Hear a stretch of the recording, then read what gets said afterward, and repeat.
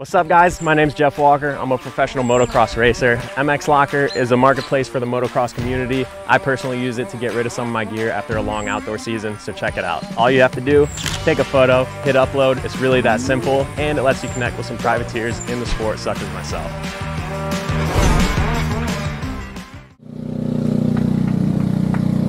My son loves your videos. No way! We just watched GoPro trying to supercross track. I loved it though, I felt like I was in it. Like, is he gonna jump that? I'm gonna picture. It was cool. What do you think, sir? There you go. No, you can do it, you can do it. Yeah, come on in. Do you want to sit on the bike? No, alright.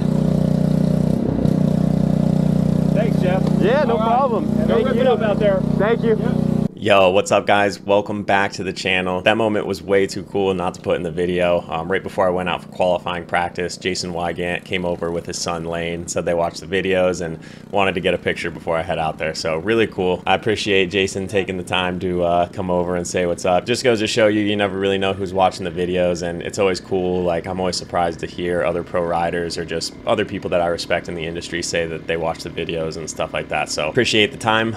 Anyways guys, we're back with some hot and heavy qualifying footage from this last weekend at Southwick, all captured on the Insta360 X3 360-degree cam located on my chest protector. You guys already know the vibes. This is officially the kickoff of the 2023 Pro National videos. I've been filming at every round so far, but you guys know with the travel and just the training and the bike maintenance and preparation, all that stuff, I don't have the same amount of time to devote to video editing as I did a couple years ago when I wasn't so focused on the results, and I just was happy to make the motos. It's definitely not the case anymore. I put such an emphasis on getting good results now that, you know, the race vlogs might not come out, you know, 2 days after the race anymore. It might be a couple weeks or whatever, but I know y'all understand, and when you see the results, I know you guys would rather have it this way. So anyways, we have a big break coming up now after Millville, so I'm gonna be pumping these videos out for you guys. The season has been going awesome so far. I would say right on par or even a little better than last year, just being the fact that I'm hovering right around the low 20s in most races, even scored some points out in California, which last year it took me all the way until round 5 to score points. This year it was round 2, so definitely some progress this year, but it has taken a little bit of time to figure out this new bike on the pro tracks. Finally making a ton of progress on this thing with TCD Racing, and finally finding my confidence at the last 2 rounds now. I qualified really well and raced well at Redbud and here at Southwick, so you guys are about to see one of my best qualifying sessions of my career by far. So Lane, if you're watching this, you know, you're good luck for me. You might need to come by, give me a high five before all of my qualifying sessions from here on out. But yeah, this is the first qualifying practice from Southwick, so we are 450A, which is group 3 to go out on the track. 250 guys, got the track nice and broken in, but not so much so that it's rough yet, so this is the best the track is going to be. Super important to get out there early in qualifying 1 at Southwick and lay down a super fast lap time, because by the time we get out there for our second qualifier, the track is just a different animal. So luckily I've been here a few times, I know the layout, so that as soon as the first roll lap is over, we can just hammer, put down a good lap time. That's exactly what we did. My first one kind of gets interfered with by another rider, but then we get 2 more good qualifying laps after that, and it was good enough to put us P18 in this group. So really good. You can see we're taking our parade lap now. I'll let you guys enjoy this first hot lap, and then I'll check back in on my roll lap.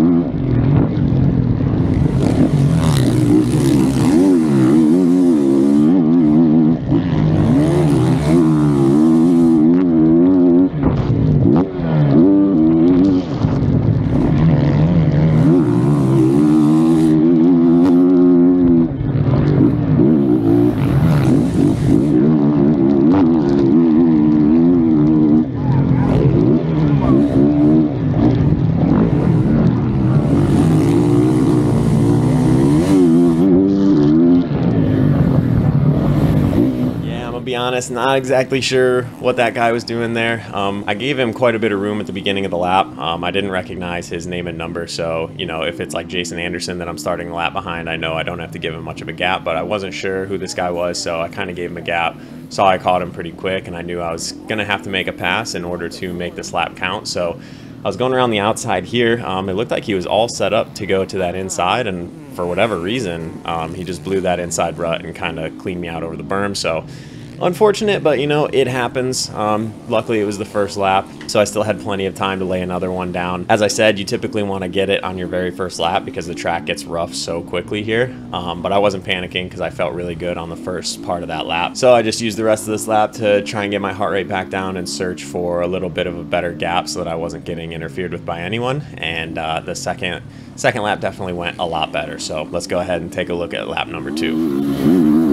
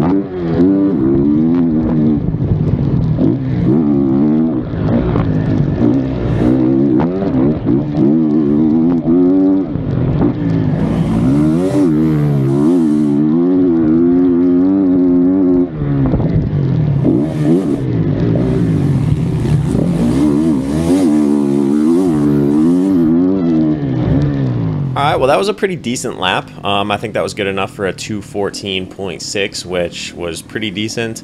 I definitely was a little bit timid in some of the sections because honestly, that was my first time hitting some of the sections wide open. Like I said, I only got like a third the way through the first lap at speed before I had to kind of chalk it. So the whole, you know, the last 2/3 of that lap I hadn't really hit at speed before, so I knew I was a little bit timid in some sections, didn't really know how fast to hit some of the jumps, but I saw my dad put P14 on the board, and I knew the lap had to be pretty decent because I believe that was Phil Nicoletti that started the lap a little bit ahead of me, and I saw it. I mean, I don't think I lost any time to him. I might have even caught him just a little bit on that lap, so I knew it had to be okay if I was keeping it that close to Phil, because Phil obviously rips, so I knew I had a little bit more in me, could clean up some of the corners, sort of open up the turns a little bit more and just hang it out a little bit more loose. So I can kind of always tell how the day is going to go based on how I feel after a hot lap. If I'm absolutely smoked after a hot lap, I know the motos are going to be pretty tough, but after this hot lap, I felt like I could have done a couple more in a row, which is a really good sign for the motos. So I was definitely excited to go out there and give it one last shot at a hard lap and try and get it a little bit lower. And obviously, as people turn more laps, that P14 is going to, you know, turn into a P22 or something. So I wanted to get a little bit better of a time just to lock in that I was going to be in the teens, and we end up lowering the time a little bit in this third lap. So we'll skip it ahead to the start of lap 3 and we will let her eat from there. So enjoy the hot lap of the day.